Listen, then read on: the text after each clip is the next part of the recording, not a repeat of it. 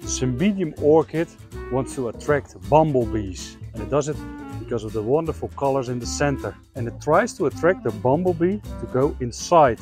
And what happens when the bumblebee goes inside, touches the flower and takes the cap off. And here you can see the pollen, and he will carry those pollen to another flower to pollinate another cymbidium. Once the cymbidium is pollinated, the function of the flower changes. It no longer wants to attract bumblebees. It's now time to make seeds for the next generation. And those seeds will form just behind the flower in the stem. So, what can we learn from this as a florist or a flower enthusiast? Be careful with the cymbidium, because once the cap is off, it dramatically changes the vase life from a very long-lasting flower into a flower that only lasts for a couple of days.